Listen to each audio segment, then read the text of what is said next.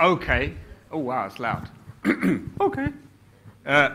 Good evening, everyone. Thank you so much all for coming. I'm sorry it's a bit chilly. I think we're going to be able to make it a little bit warmer in here over the course of the evening.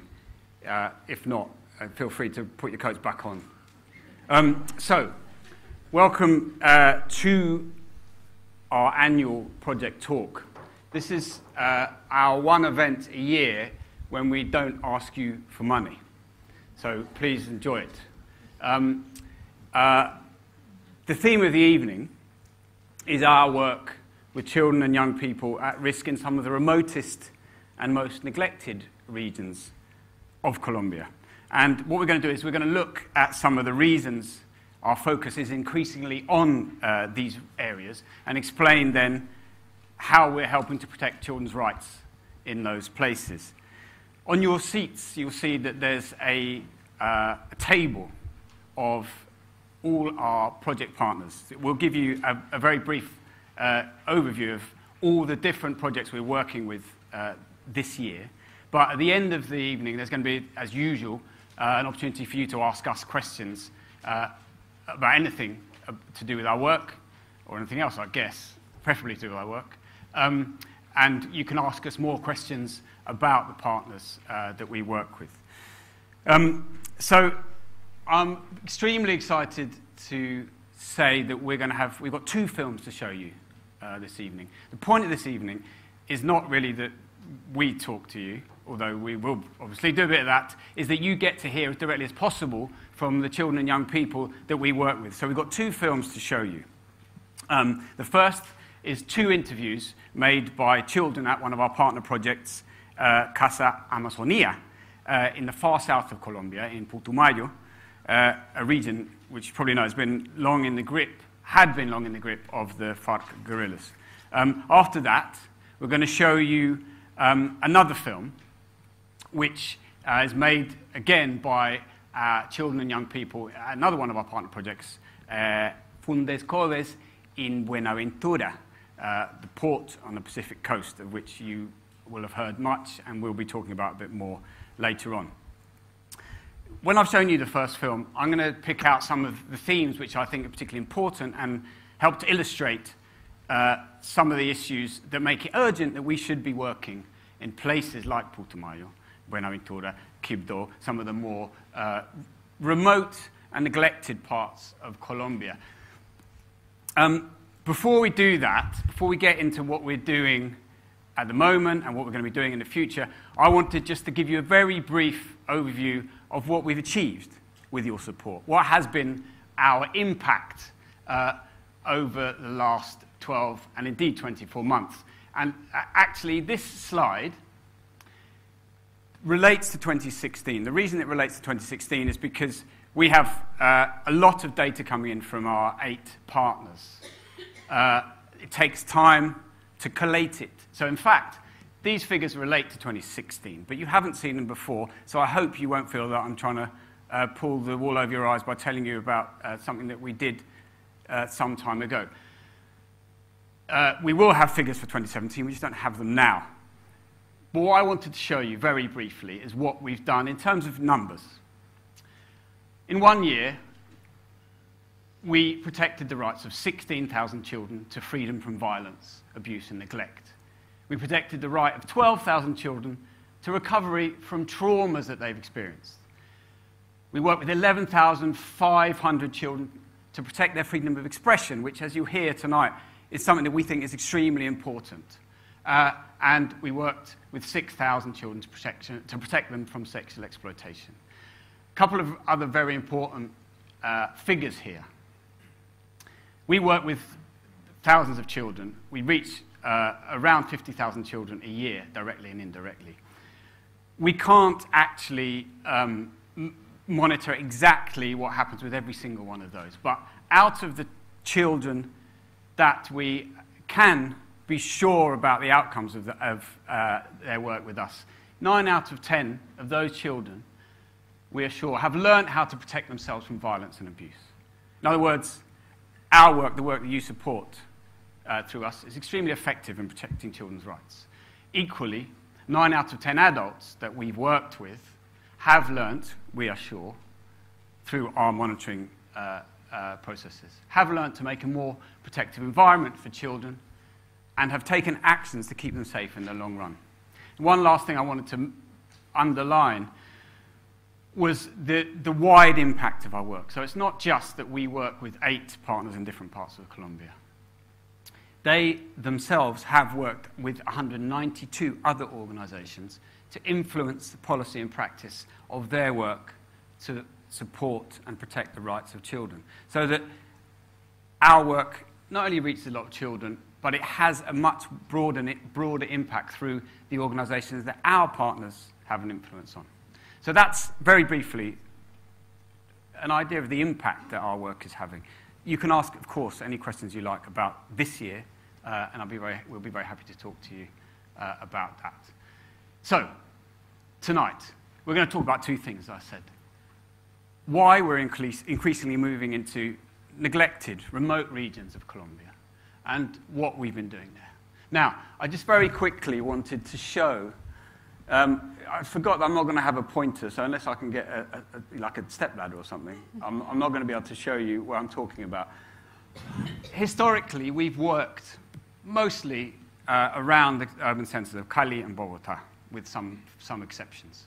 What we're beginning to do is to move into remoter, more what we judge as more neglected areas of Colombia, because that's where the children and young people whose rights are most at risk, where many of them are. Now, as you can see on the western edge of Colombia, most of you will be familiar with Colombia, but those 2 red departments, they're Choco and Valle de Cauca. They're 2 places where we are now working increasingly, as is the one on the bottom, which is Putumayo, which we're about to see a film about. Incidentally, these red areas show homicide rates. Now, I don't want to dwell on violence in that sense, but in a way, it's a one small indicator of the importance of making sure we're working in places where young children and young people are facing most threat of violence. But as I said, I don't want to dwell on homicide figures because that doesn't in any way tell much of a story about Colombia. I pressed the wrong button. Here we go. So,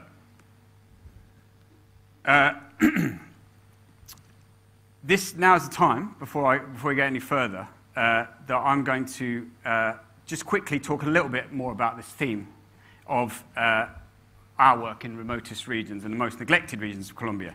Why are we there and what are we doing? This is a crucial time for Colombia. I feel like I've been saying this for 2 or 3 years, and I think it still is. I don't know if you agree with me.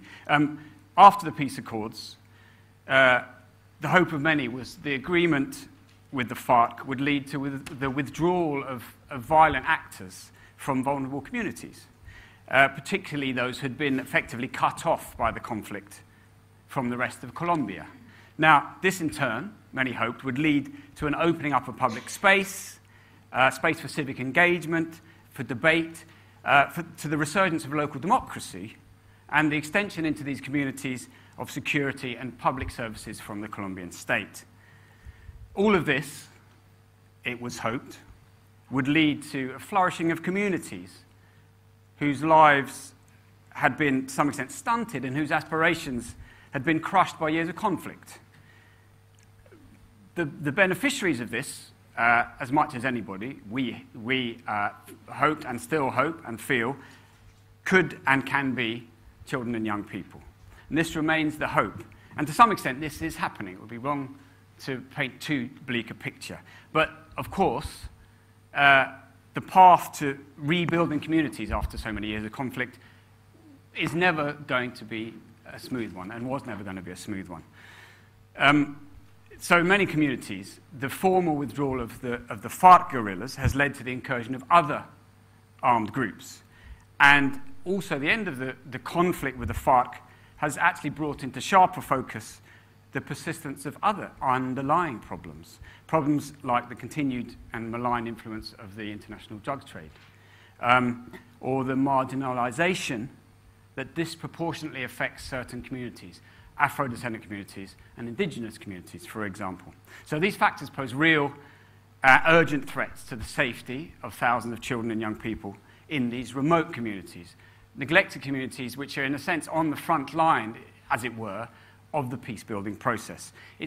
That's the reason that we're, to some extent, changing our geographical focus and going into and starting to work in more remote and neglected areas, such as Putumayo, as I was saying, in the south, and Quibdó and Choco in the north west of Colombia. So, the film you're about to see was made by children in Putumayo, our partner called Casa Amazonia. I hope it's going to give you an insight into the lives of two of the children in this community. It's a remote rural community, as I said, who've been under the influence of the FARC guerrillas for many years. It's a community which has been neglected and discriminated against, and is now struggling with the presence of other armed actors and, of course, the ubiquitous drugs trade. I could go on about what's the background to this community and what the sorts of problems that they face, but the idea, as I said, of this evening is that you get to hear directly from the words and see the faces, which I think is particularly important in this film, of the young people we're working with. So, I think we can play the film, I think.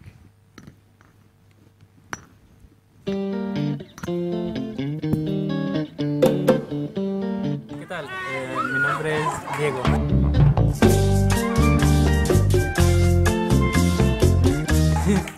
Ya. Diego, cuéntanos, a ver, ¿cómo es el barrio o vereda donde tú vives? Pues mi barrio es muy grande y creo que tiene algo chévere, que es la Casa de la Cultura, aunque no hay mucho, pero sí. Y pues es desolado, mi barrio es desolado. Bueno. ¿Qué te gusta hacer cuando no estás en el colegio? Cuando no estoy en el colegio, pues si tengo talleres o tareas las hago y después me pongo a ver anime. Me gusta mucho el anime. ¿Nos puedes hablar de qué se trata el anime? El anime pues son como caricaturas, se podría decir, muñecos, anime, japoneses, como Goku, Dragon Ball Z, Death Note, One Piece y cosas así. Chévere, yo no sabía. Dice, describe cómo fuera un día normal para ti. Ayudar en la casa, claro, si hay algo que hacer. Y luego, si no tengo nada más que hacer, pues me pongo a ver televisión, anime, películas, lo que sea. Luego almuerzo y la misma rutina, no salgo mucho de casa. Bueno, ¿cuál es la parte del día que más te gusta? La parte del día que más me gusta, pues, es la mañana de un nuevo día. ¿Por qué? ¿Por qué? Pues como dije, un nuevo día, ¿no? Es como levantarte, abrir la ventana y escuchar como los pájaros hacen su canto, es chévere y alentador. ¿Qué es lo que no te gusta de tu barrio? Lo que no me gusta de mi barrio, pues sus calles, su asfaltado no son con pavimentos, sino con rocas y piedras. Diego, ¿cómo entraste al proyecto? Al proyecto yo entré pues por el colegio, ¿no? Nos dijeron que íbamos a tener actividades con Casa Amazonía, entonces por eso estoy aquí. ¿Y cómo te ha parecido? ¿Te gusta hacer parte de él? Sí, pues aprendemos cosas chéveres, ¿no? Y nos divertimos con los demás. ¿Qué cosas has aprendido? Hemos aprendido cosas como la resolución de conflictos, aprendernos a comunicar. Creo que hemos aprendido valores. A ver, Diego, cuéntanos en qué momentos te has sentido poderoso. Me he sentido poderoso, pues me he sentido pues cuando te escuchan, o sea, cuando una persona, cuando tus padres, cuando tus amigos tiene como un momento para ti y escucha lo que tú piensas o lo que les quieras decir. Esos momentos son fuertes y poderosos, como dices. Chévere, pues esos momentos son buenos para nosotros los jóvenes. ¿Cuál es la persona que más feliz te hace sentir? La persona que más me hace sentir feliz, pues no sé, no la conozco, pero yo creo que es el creador de anime. Sí. ¿Alguna vez has podido cambiar algo en el colegio o en tu hogar? Pues en mi hogar, como dije antes, cuando tu familia te escucha, porque sí, mis padres no tenían tiempo para mí, entonces hubo un momento en el que hice cosas no debidas, que no hay por qué hacerlo, pero lo hice. Entonces, gracias a eso, mis padres tuvieron como la opción de prestarme atención sí o sí.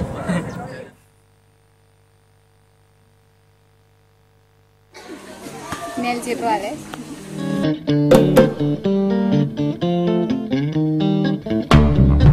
¿Cómo es el barrio vereda donde tú vives? Pues mi barrio donde vivo es calmado, pequeño. Y es muy bonito. No hay alborotos ni nada. ¿Quiénes conforman tu familia? Mi familia la conforma mi madre, su esposo, mi hijo y mi hermano. ¿Qué te gusta hacer cuando no estás en el colegio? Escuchar música y leer. Súper. ¿Cómo es un día normal para ti? Un día normal para mí es saber que puedo abrir los ojos, darle gracias al Creador por eso, ver a mi mamá, a mi hijo y a mi hermana y a mis hermanos vivos y comer y escuchar música.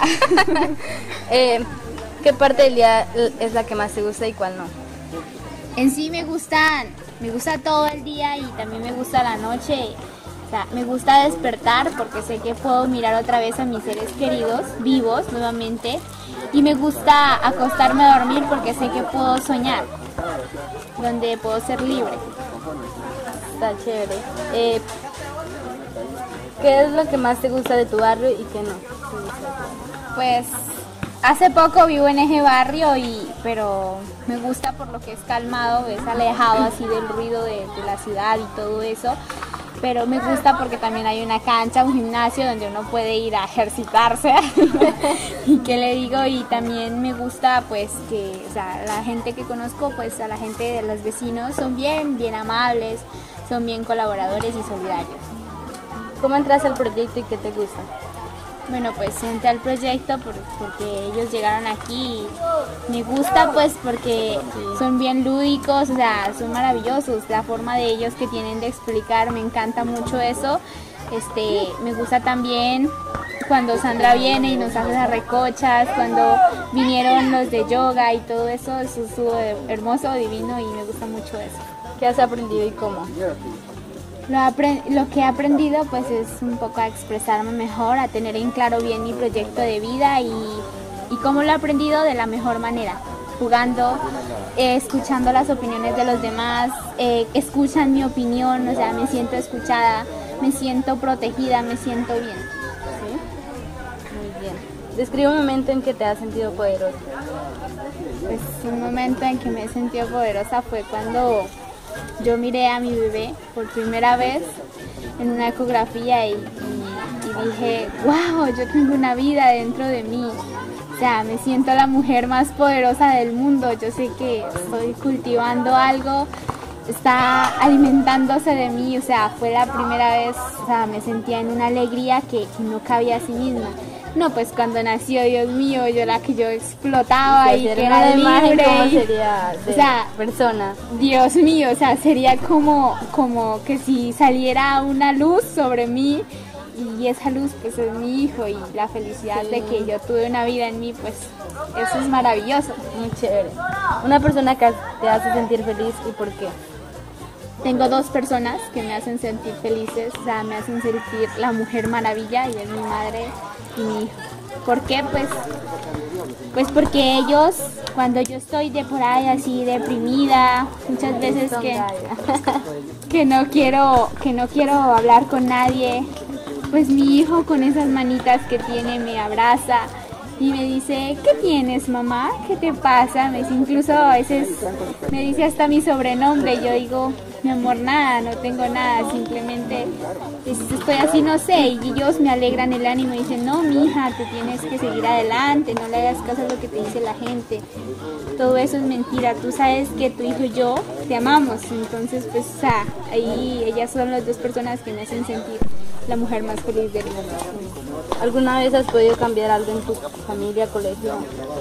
Pues en mi familia, pues no sé qué haya cambiado, ¿no? Pero desde que yo empecé a entrar a este programa, a este proyecto, algo lo siento muy diferente. No sé, como que mis pensamientos han cambiado repentinamente y en mí ha cambiado mi forma de proyectarme y la forma de sentirme. Como antes me sentía, lo que ahora me siento es muy diferente.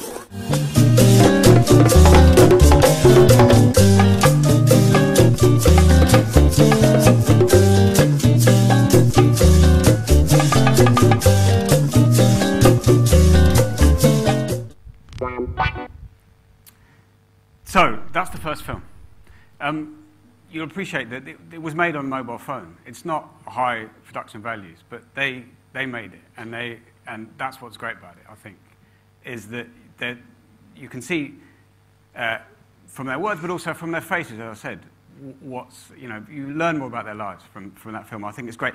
I just wanted to pick out a few things from things that jumped out at me when I saw those two interviews that I think are relevant, particularly relevant to understanding why it's important that we're working in communities like that. One of the first things that struck me was Diego, when he refers to how desolado his neighborhood is, how sort of bleak and isolated.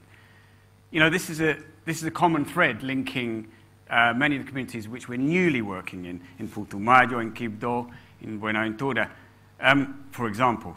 They're isolated in terms of not belonging properly, you might say, to Colombia, to the Colombian state, and bleak perhaps because of the lack of resources and opportunities that neglect and isolation has brought. But this sense of geographical isolation and apparent abandonment by the rest of Colombia that in a way Diego seems to express is often mirrored in our experience, Children Change Colombia, by individual children's sense of being personally isolated, without allies or a way to escape the limited possibilities of their immediate environment. We're, at Children Change Colombia, we're working with children to tackle both this sense of personal and of community isolation. And the two things are very important and go hand in hand. Another theme, I think, which comes out is it looks a bit bleak to say it like this, but the lack of hope, in a sense, that maybe comes out a little bit, but the importance of dreams. I know it sounds a bit Disney, but I think it is important. I think it's revealing that Diego says, you saw that the person who's most important to him is somebody he's never even met in Japan, the creator of the anime comics. I don't even know if there is one person.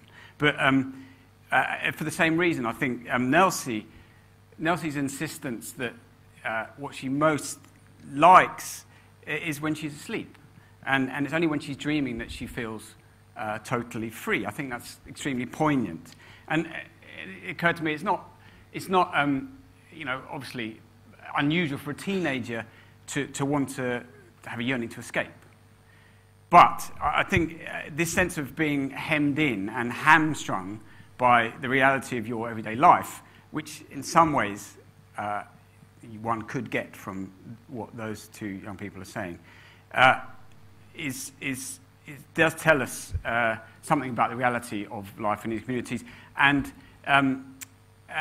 it's something that our partners are working hard to combat with children and young people. Why are they trying to combat this sense of hopelessness, if it is such a thing? Because they believe that if it's not actively dispelled, the sense of hopelessness can make children vulnerable, can make them vulnerable to recruitment into armed groups, which can seem to promise escape and significance in a world which is otherwise telling children of their insignificance. It can also make becoming a raspachin, a coca picker, seem like a preferable option to going and toiling on in a school which promises little.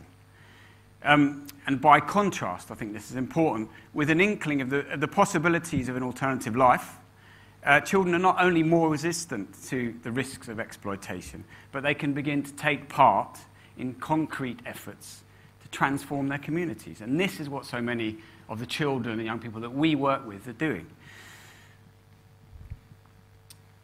Another theme that comes out is quite obviously I think is the lack of services, basic services. One of the aspects of these sorts of communities that urgently needs transforming is this historical lack of services. Often these communities that have been cut off from the rest of Colombia lack proper sanitation, healthcare, social and education services.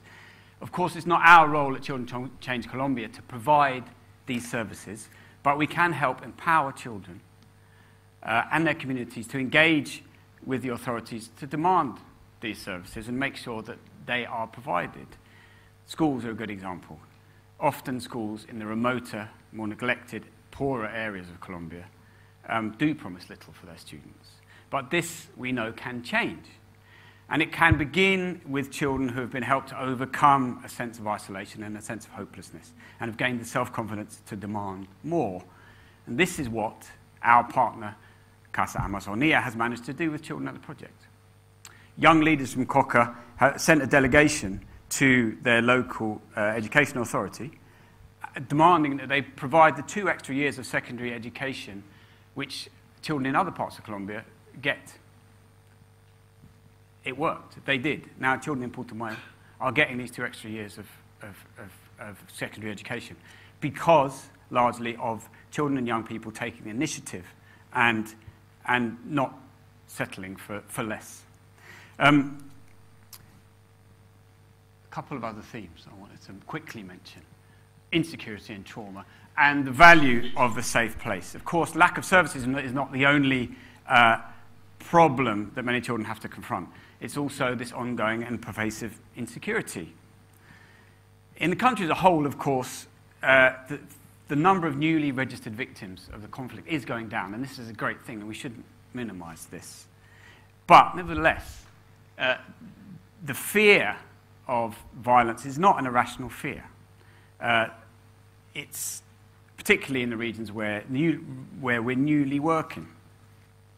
Nelsie, for example, repeatedly refers to the fact that she's so pleased that her loved ones are living. You know, this is possibly an oblique reference to the fact that, you know, she has witnessed, she's aware of the insecurity and violence which affects many people in her community.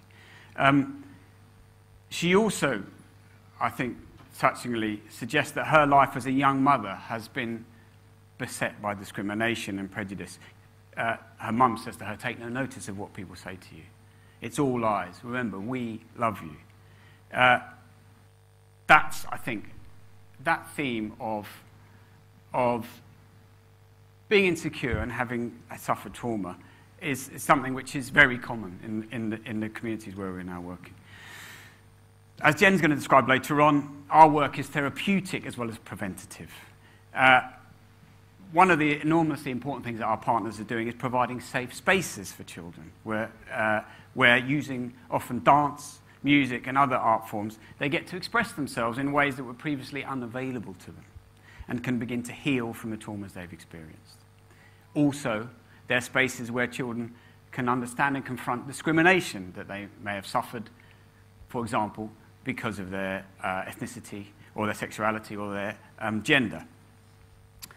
I think I'm going to end it there.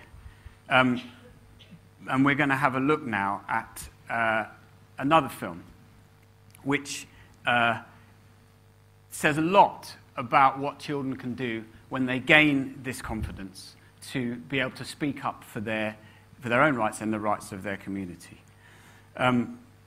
This is a film, like I said, from our partner Fundes Codes in Buenaventura. I just wanted to quickly say something about this theme of isolation and neglect. In some ways, it would be wrong to say Buenaventura is isolated or remote. It's the most important port in Colombia. Yet the insecurity and poverty in which many of its inhabitants live, I think, is emblematic of the state of powerlessness and neglect that predates the peace accords and, for many reasons, persists. So this is the second film I'm going to show you tonight.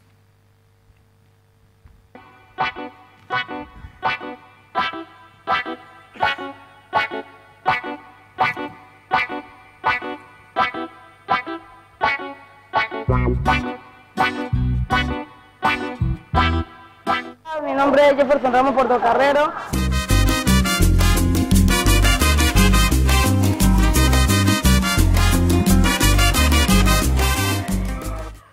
Vivo en Colombia, en el barrio, en la ciudad de Buenaventura, en el barrio de Alfonso López.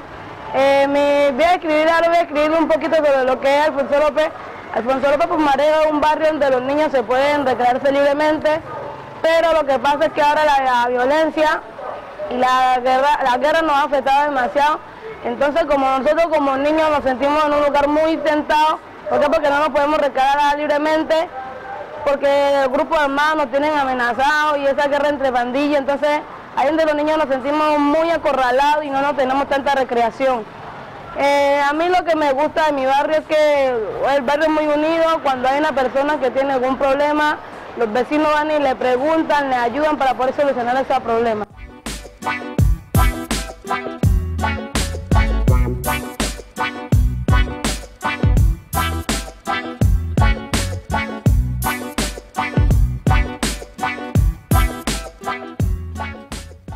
Yo llegué a Fundescode desde que tenía 8 años por un programa que se llamaba Telecentro.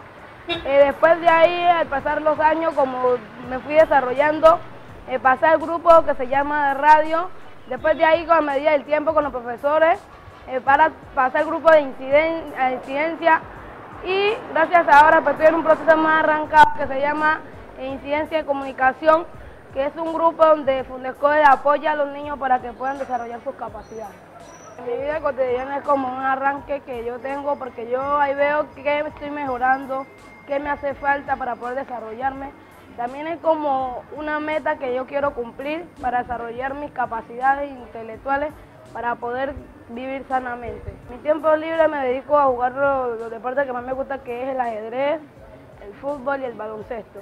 Lo que más me orgullece de mí es que soy una buena persona, porque a la hora que un compañero necesita un favor, yo sin problema le colaboro en lo que sea, o cualquier cosa, yo siempre estoy ahí pendiente de mis compañeros y me gusta siempre ser amigable. En el barrio de Alfonso López Pumarejo no tenemos una cancha en donde recrearnos, tenemos una junta de acción comunal donde acudimos a todas nuestras inquietudes, pero no nos solucionan nada. También tenemos partes donde nos violentan los derechos o donde se aposentan las fuerzas de la guerrilla.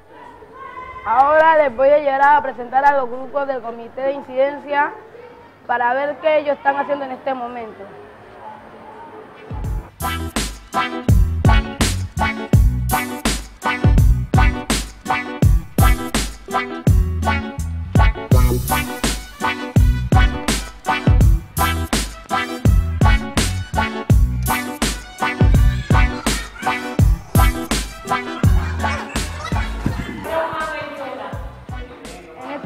Los compañeros están haciendo una cartelera para mostrar una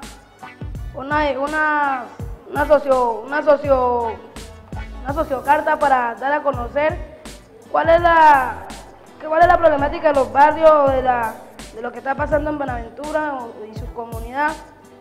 Pero también dar a conocer cuáles son los artículos que los niños tenemos para que nos cumplan los derechos y cuál es el avance de los niños en su desarrollo social. No, Pipe, ya.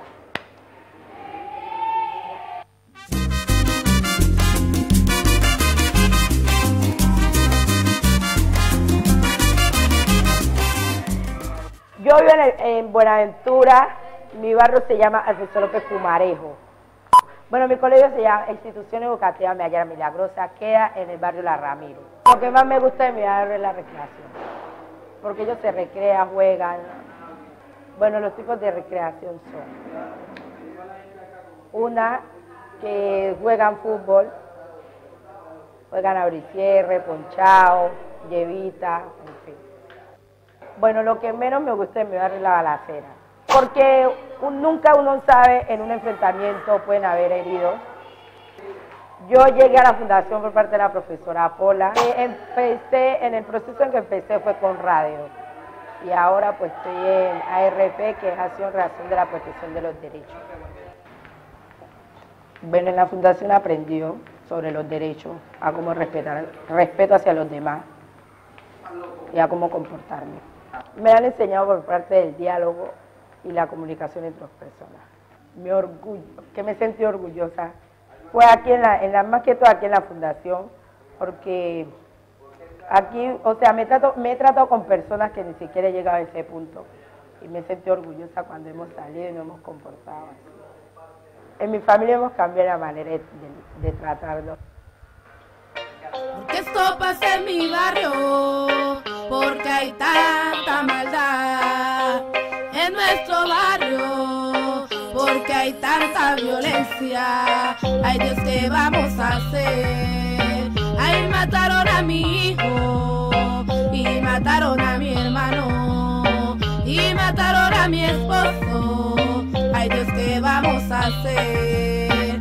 Porque hay tanta maldad. Mi pueblo calla, mi gente calla, con un nudo en la garganta sin poder pasar la raya. Es increíble, esta frontera es invisible, un dolor indescriptible lo que a diario mi pueblo vive. Muchas madres han llorado y sus hijos enterrados, hay muchos desplazados, niños abandonados, el abandono del Estado y del pobre se han olvidado. Ya no puedo soportar tanta violencia en nuestra ciudad.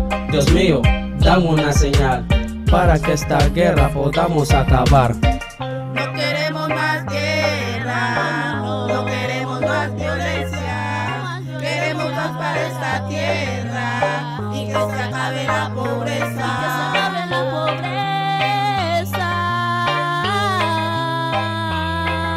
Dios mío, ¿qué voy a hacer? Dame una luz que no he podido ver, porque en medio del dolor y de esta oscuridad, danos la paz para volver a empezar. Yeah. Porque esto pasa en mi barrio, porque hay tanta maldad en nuestro barrio, porque hay tanta violencia. Ay Dios, ¿qué vamos a hacer?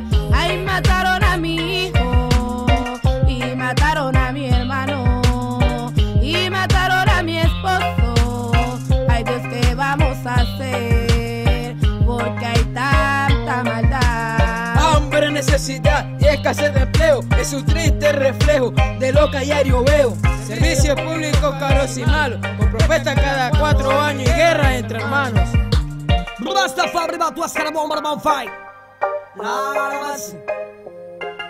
Mi pueblo no se rinde, no, de reclamar nuestros derechos.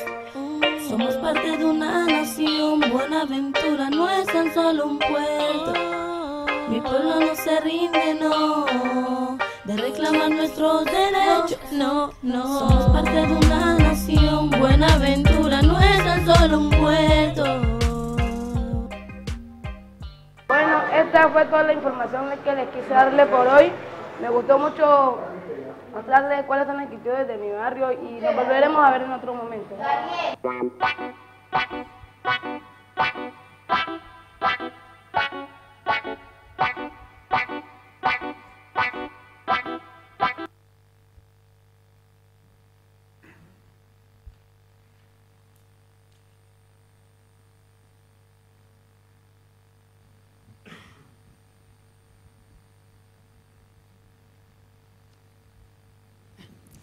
Hi everyone, so I'm Jennifer, I'm the Programmes Manager at Children Change Colombia.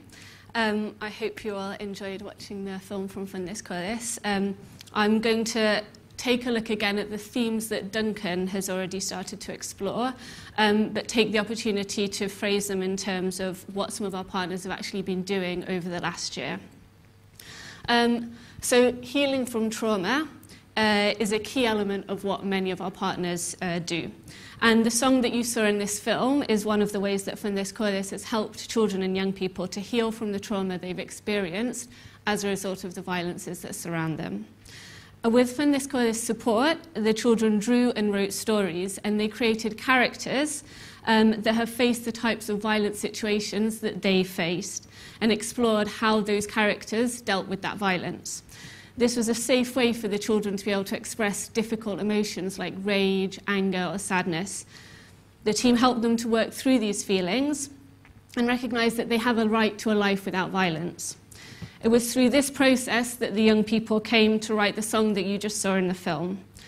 And they also arranged how it would be performed, and they participated in the editing of the film. You can hear their pain in the lyrics. "Oh God, what are we going to do? I can't bear this much violence in my city. They killed my child, they killed my brother, and they killed my husband." By expressing this pain and reflecting on what's happening in their community, they can start to heal and think about practical things that they can do, ways that they can transform the situation. As they also say in the song, "My people won't give up on claiming their rights."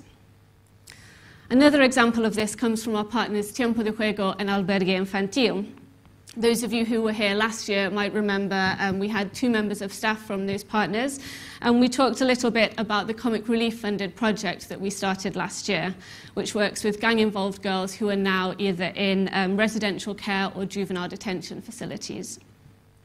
As part of the project, the girls created a performance to show their families when they came to the centres to visit. And the performance was based on the theme of alchemy, the transformation of lead, something grey and ugly, into gold, something bright and light.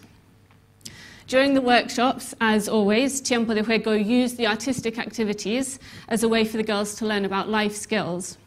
But one girl in particular, 14-year-old Sofia, didn't seem interested. She sat in the corner, she was closed off from the group, and she wasn't willing to participate.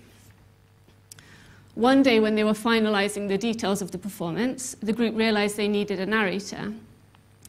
To everyone's surprise, Sophia put her hand up and volunteered.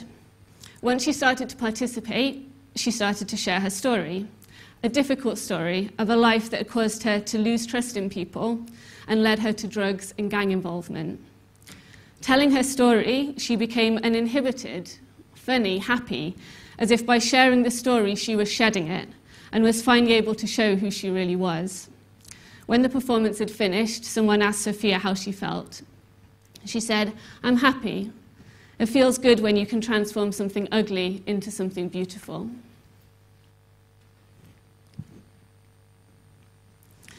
The amount of violence and insecurities in the neighbourhoods in which our partners are working is something that comes out in both of the films, and which Duncan's already mentioned. So a vital part of what all of our partners do is to take action to make those communities safer. Our partner, Círculo de Estudios, who work in Quibdó, in the capital of Chocó, which is an area affected by drug trafficking and armed groups, have been working through local community leaders to create strategies that protect children and young people from risks such as recruitment into armed groups like the ELN and the paramilitary successor groups that are active in the area.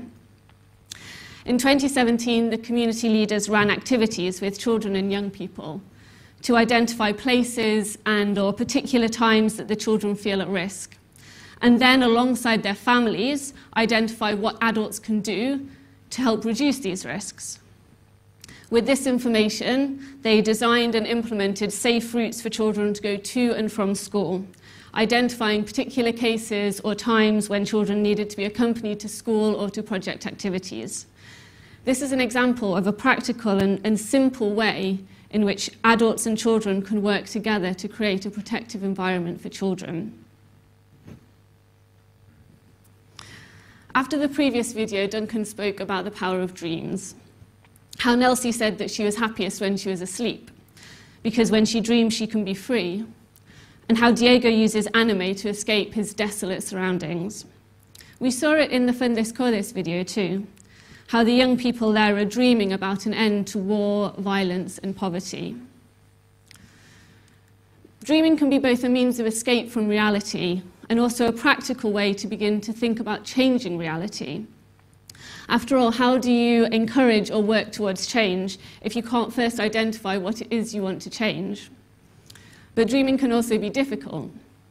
If war and violence is all you've ever known and all you seem destined to know, how do you dream about a life without them? If all you've ever known and all that you see in those around you are limited life options, for example, joining the guerrilla or dropping out of school to pick coca, how do you dream about a future where you have a different life? That's why part of what our partners do is to help children identify their dreams in a real, tangible way, helping them to think about what they want to achieve in their lives outside the violence and insecurity that surrounds them, and then helping them to identify clear actions they need to take to achieve this, and supporting them along the way.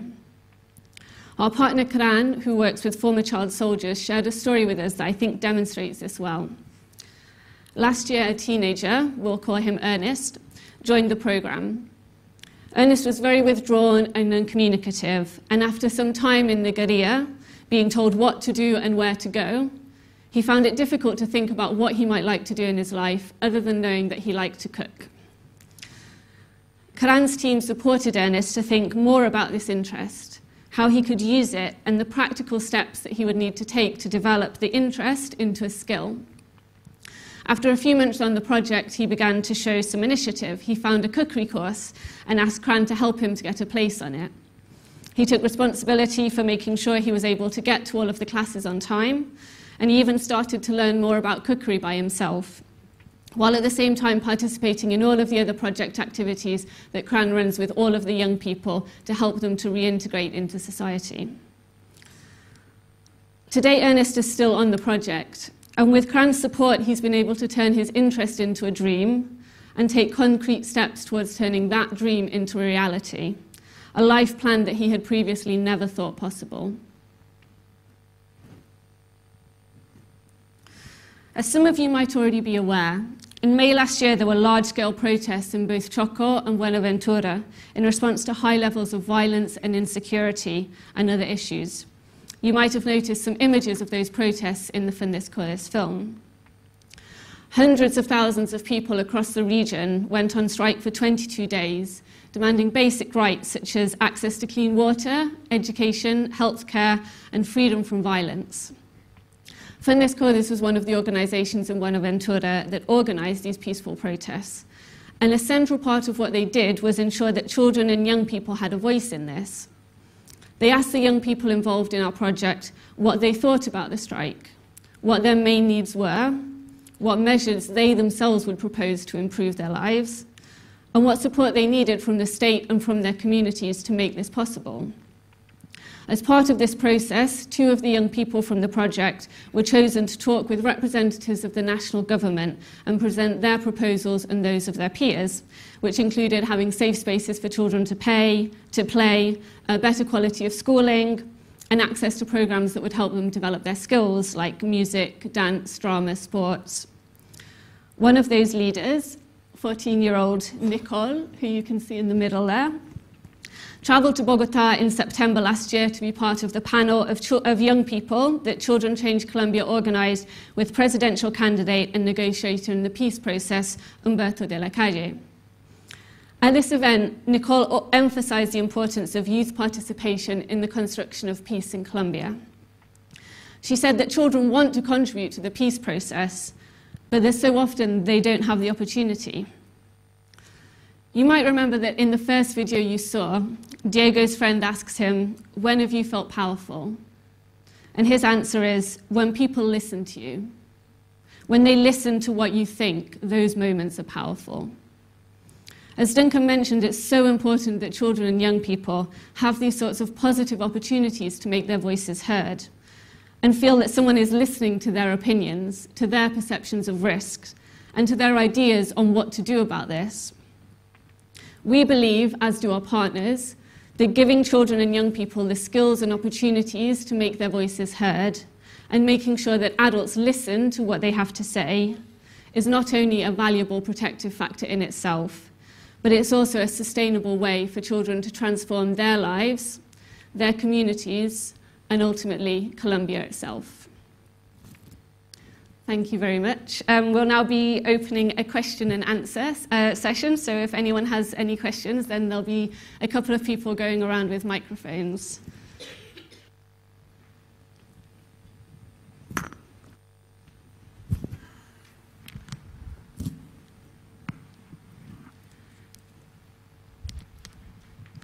No, we can't make it warmer in here. It's the first question, I'm afraid. Hi there, my name is Leonardo, and first of all, I wanted to thank you for the presentation, which I thought was very informative. And I think what is clear from the presentation and from hearing all the young people that, that we saw is that having a space for them to escape the problems that they have in their lives, a space to play, to learn, just to be children or be teenagers is incredibly important. But I imagine having those spaces in a safe manner in remote areas is even more difficult, precisely because of the presence of illegal violent groups. In your experience, in the experience of the organizations that you support, do these illegal groups respect these spaces, these organizations that are opening up opportunities for the young people? Or is that a challenge as well to try to stop these groups from disrupting? I think one of the keys, one of the photos that you might have noticed in Duncan's presentation was a photo that was in Buenaventura, and it was a whole group of young people and community members in a space that was something that they had reclaimed, and they had, when Fundescores does it, they hold mingas, so it's a whole day activity where everyone from the community comes and they clear the rubbish away and they paint it and they make it a nice, safe space for children to be. And the key element is that all of the community is involved in that. And I think it's important to remember that the armed groups are members of the community as well.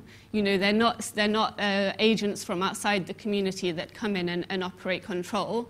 There are also people within these communities, and so the act of involving people from the community in that process of having, you know, in some cases with Fundescores, there have been times where young people in the community have been related to the armed groups that are operating in the areas and that control those, that control those areas.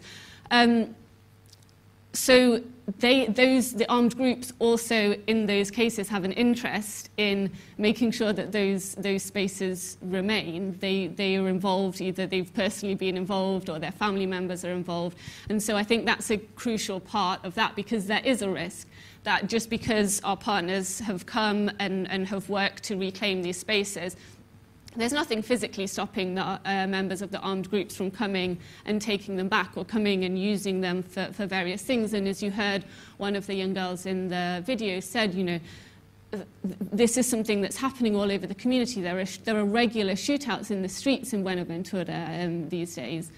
So it doesn't mean that, unfortunately, it doesn't mean these spaces will be safe forever. But by involving the community as much as possible, they're making it more likely that these spaces will remain safe, and that's as much as we can really do.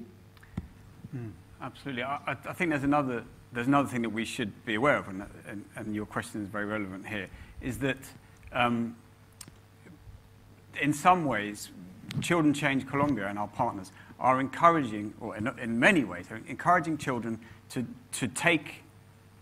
put their heads, as it were, above the parapet and to occupy these community spaces, to become more involved in local democracy, to become involved in their communities.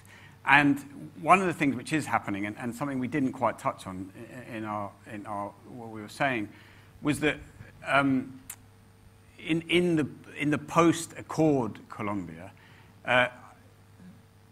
many other interests are rushing in to the spaces which have been vacated, as you will know, by the FARC. And there's economic interests. There's interests both legitimate and illegitimate. And in a sense, we're encouraging children and young people to become one of these interests and to take part in these contested spaces. And it's, of course, absolutely not without risk. But one of the things that we are very sure about is that we are working with the organisations who are most responsible and most rooted in their communities and most able to protect children from the risks that are inherent in beginning to claim their rights as children and young people and members of their community.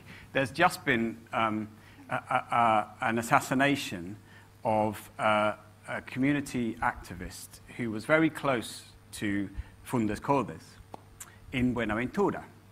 And he was literally protecting a football pitch in a part of Buenaventura that was required by economic interests in the port for building to be part of the port industry. He was getting in the way, saying, this is our community, we've been here for 30 years, we've reclaimed this land, and now it's valuable to other people. It doesn't mean we're just going to give it up.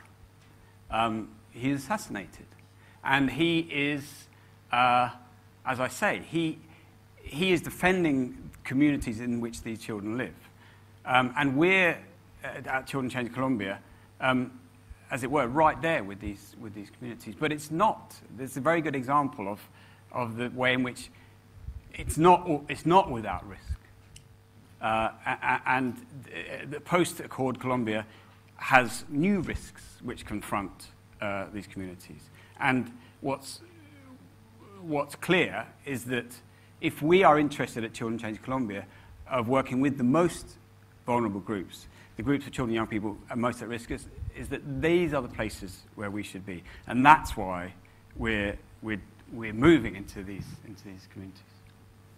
Thank you. Thank you.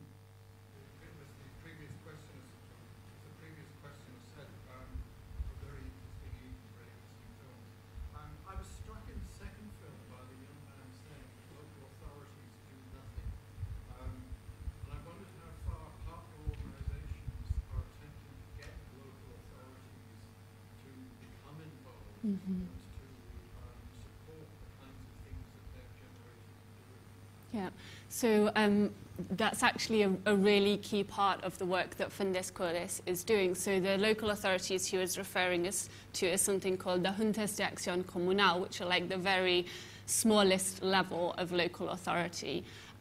So any of the, in Buenaventura, we're working in 4 comunas, like 4 areas. And depending on the size of the comuna, they can have anything from 2 or 3 to up to 6 or 7 juntas de acción comunal in each of the comunas. And the whole aim of them is to be at that smallest possible level to be the members of the comunas are members of the community. They're meant to be able to listen to the concerns of the community and then relay those concerns up the line. And unfortunately, often that doesn't happen. There's a lot of corruption involved. Sometimes the members of the juntas are actually members of the armed groups. And so it's a huge problem. But one of the things that Fundes Codes is really trying to do is animate the juntas and make sure that they're working. And they're doing that by getting the community members involved. So some of their work, some of what they're doing in the project involves working with family members, with community members, and getting them to be involved in what the children are doing and to learn, as well as the children, learning about what the children's rights are and how to protect them and what their responsibilities as parents or as community members are towards the children. And one of the things that they can do is make sure that the Juntas de Acción Comunal are doing their job. And one of the things that the young people can do is make their voices heard against the Juntas de Acción Comunal and hold them to account for what their responsibilities are. And so what we're seeing already is that, it's a difficult process and it's a slow process, but we are seeing that there has started to be more engagement between those juntas and the project. We also have now, at least one of the juntas has someone who's a volunteer for the project sitting in the junta, which is sort of a step towards making sure that one is more responsive to the needs of the community. They're also invited to, one of the things that Fundes Codes does every year is they have a forum which is run by the young people, planned and run by the young people, which they talk about their concerns, they talk about what they think needs doing in their areas, and they lay out what they think the responsibility of those of these local government agencies, and also up to, you know, the district secretary of culture, the district secretary of education. So all of those government agencies are invited to these forums and have follow-up meetings as well to try and make sure that they're listening to those concerns and to start that work of trying to engage them and get them to take action on this.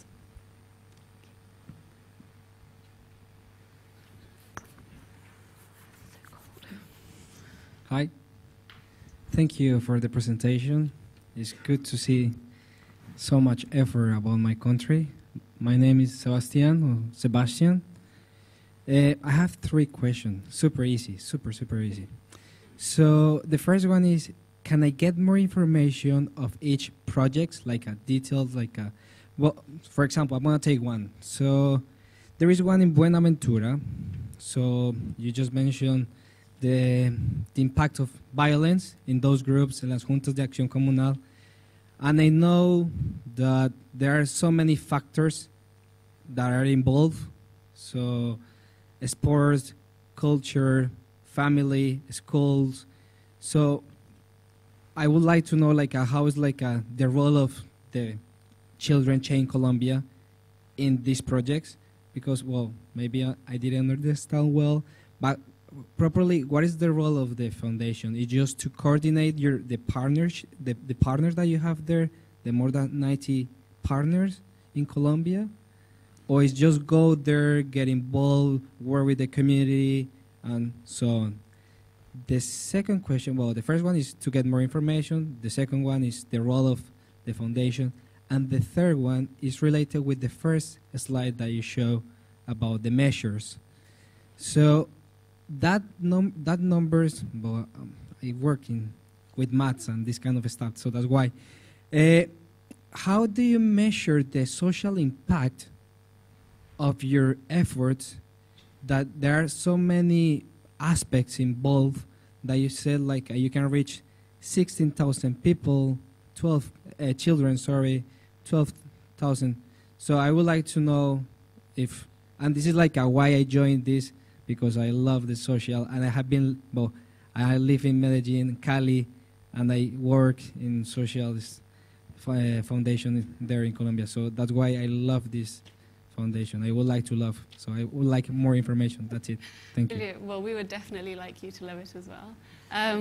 Shall I start? And yeah, then go ahead. if I have any gaps, you can compliment.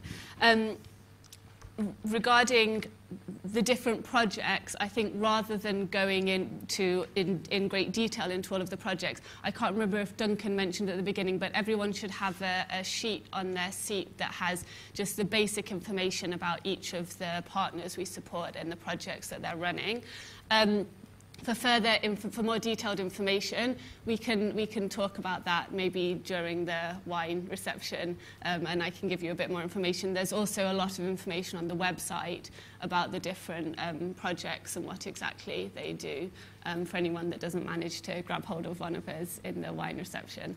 In terms of how we work, so we work through local partner organisations. At the moment we have 8 partners working in the different areas of Colombia that Duncan mentioned earlier.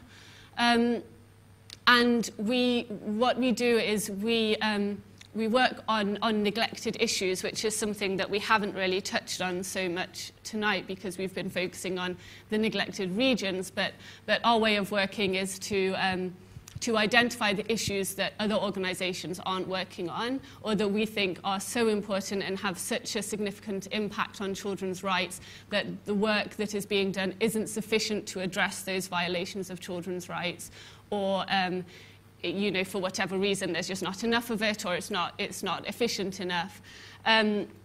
So we work on those issues, and that's how we start defining how we're going to work. That's how we start choosing what we're going to work on. So at the moment, our neglected issues are recruitment into armed groups and reintegration into society. Sexual violence, including conflict-related sexual violence, commercial sexual exploitation, which is sort of a small part of sexual violence, a very specific element of sexual violence. We're looking at the moment, we're in conversations with a new partner that we're hoping we'll be able to get funding for to start this year, which will be working on mining and the ways in which mining can violate children's rights. And moving into the future, we're starting to think about education, access to education, and disability as potential issues that we think with the limited information that we have at the moment are potentially that there are specific elements of that are neglected, and we're going to be working more to understand how exactly those are neglected, where the gaps are, where other organisations aren't reaching, and what we might be able to do to have an impact there. So once we've thought about that theme, then we start to try and identify a partner. So we work through local partner organisations who, as Duncan said before, we work with partners who have a solid base within their community, within the community that they're going to work in. So in the case of Fundes Codes in Buenaventura, for example, they're a community-based organisation. They have a strong base in Buenaventura. They understand the needs of the population. They have very good relationships with the community members. And all of that is absolutely crucial for us to ensure that the work that they're doing actually addresses real problems. And that we can have the sort of the ownership and the engagement of all of those community members that we touched on before as being so important for the project to be a success. So that's how we work. We don't ourselves, as Children Change Colombia, go and implement projects, but we find the local partners that already have the skills, that have the expertise, and that have that strong community knowledge and relationships, and can use all of that together to deliver effective projects. And finally, in terms of how do we measure social impact, is a very complex question, but we have in place quite a solid monitoring and evaluation system. All of our partners have, for their individual projects, have a log frame that includes the overall objectives that they want to achieve, and then within that, individual indicators that measure the specific changes that will help them understand whether they'll be achieving those overall objectives. In terms of bringing that together to create the impact data that Duncan discussed at the beginning, that's a very complex process, as Jade, our recently departed research intern, can tell you. It involves what we don't do, which some larger organisations will have their sort of organisational level indicators that they say to partners, we want you to measure X, Y, and Z. And then that all feeds through into us, and we can see as an organisation what our impact is across the range of projects that we have. We don't do that because we think it's really important that what our partners are working on and what they're measuring is what they want to do. We don't want to impose something on them, especially since the work that our partners do is quite wide-ranging. But there are a lot of similarities between what they do and the different things that they're measuring. So what we do is gather all of the information that they collect from their indicators and pull that through into our own organisational level indicators to give us an idea of what has been the impact of Children Change Colombia. Now, as you can imagine, it is a long process, and so this is why we don't yet have the data for 2017.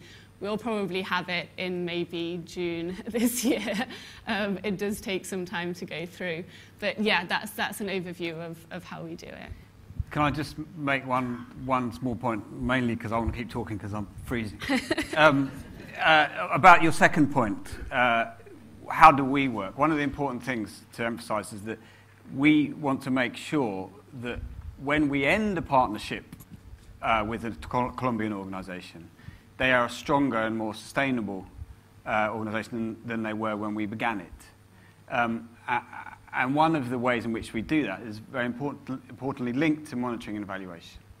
So one of the things that we do, we've been working for 26 years in Colombia. One of the things we do is use that experience, that accumulated experience, to help them understand better what it is, what impact they are making, and how to communicate that better.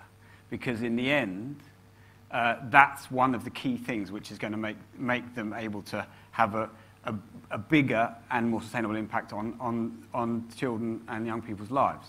And so that's an example of the way in which we also provide, as it were, technical support to our partners. We also help them with, organisational issues and financial management issues. So it's not just the question of providing funding. The other thing that's important that we provide to our partners is that we have this network of current and ex-partner organisations who collectively we provide an enormous well of experience and learning about working to defend children's rights in Colombia.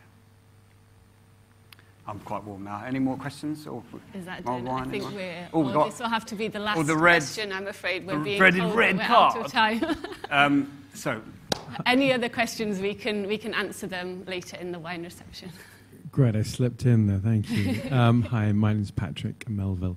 I got a question about the funds, obviously. I mean, how do you sort of assess each one in terms of, you've got 8, have you any limits to go above, or do you invest into the existing ones? What's your criteria? And obviously there's so much work to do out there, and how do you juggle that? I'd like to know about that. Thank you. Yeah, so in terms, just to clarify, we don't always have the same 8 partners. They change. We tend to have partnership agreements of an initial 1 year with a new partner while we're, both sides are seeing how it works. And then it goes into a partnership agreement of 2 to 3 years so that we can actually have something reasonably long term. The partner has security that they'll be funding over that time, and they can plan a project where we can see the impact over that period. At the end of that, then we reassess. We assess whether the issue that they're working on, whether we consider that it's still neglected, whether there's some sort of some way that what they've been doing can be developed and taken to a second stage, scaled up, or where have a broader impact, can be used as a model for other organisations. And based on those considerations, we may or may not invite a partner to make another application to us to become a partner again. In terms of how do we decide, whether to have more partners or less? It basically comes down to funding. At the moment, we have approximately enough funding for 8 partners, and so that is the number of partners that we have. We have 2 project officers in Colombia who work with 4 partners each. Because of the very in-depth accompaniment that our project officers offer to our partners, as Duncan was just saying, we don't really think that it would be feasible for them to work with more than 4 organisations. They do have really close relationships with our partners. They're in contact, sometimes daily, definitely weekly, about various questions that the partners have, support that they need, things that we have. With every partnership agreement, we have a partnership objective, which is something that the organisations together decide that the partner organisation would like to do to help strengthen them as an organisation. And so that's something that the partner and the project officer are constantly working on throughout the term of the project agreement. So with that kind of workload, with that kind of support, it wouldn't be possible for our partners, for our project officers, we think, to give that support to more than 4 partner organisations.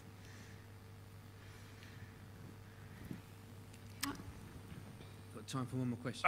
For a short one, yes. Yeah, I'll keep it short. I was just going to ask about some of the the context, the operation environment, and some of the changes, I suppose, at national government level that are being made to enhance and protect some of the rights that you're trying to implement at the local level? In what? So specifically. So changes to the law, which are for the benefit of rural communities. Well, there's a new agency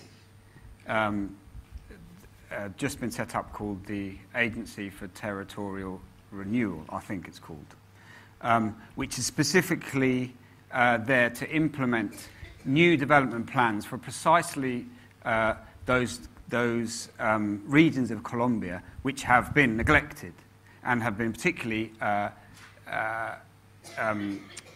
badly, as it were, affected by the years of conflict. Now, I'm not an expert on actually how these programs are working, but from actually, I'm very pleased to say I got to speak to the director of that agency. And she's an incredible woman who is absolutely dedicated to bringing, as we were saying, bringing the state to these places which have been neglected. But not only that, to involving individual communities in deciding how they should spend, apart from anything else, the resources that hopefully are going to become available. I don't know how that's working, and I won't pretend to be able to give you the details. What I am sure of is that the old cliche about Colombia being two countries, one on paper and one in real life, is certainly true. That all the lovely processes on paper that have come out of the peace process and subsequently, which are to do with reactivating, revivifying communities who've been neglected and who've been at the mercy of armed groups, etc. All the lovely stuff on paper, the government is not going to be able to do it on its own. The centralised bureaucracy, however well-intentioned, and we don't have to get into that. We don't have to, go into a debate about how well-intentioned it is. But this woman I'm talking about, very extremely well-intentioned, is not going to be able to do it on its own. It's precisely the sort of work that the Fundescoles are doing in Buenaventura, where the communities themselves are organising and making sure that their interests and their voices are heard, and particularly that of the young people. It will only be successful. These lovely ideas on paper in Bogota, they'll only be successful if the communities themselves can be properly involved in them. And that means the children and young people. And that's why Children Change Colombia and our partners' work, I think, is so important at the moment. This, what, as I've said endlessly, is such a crucial time for Colombia. So good question, sorry, not very good answer.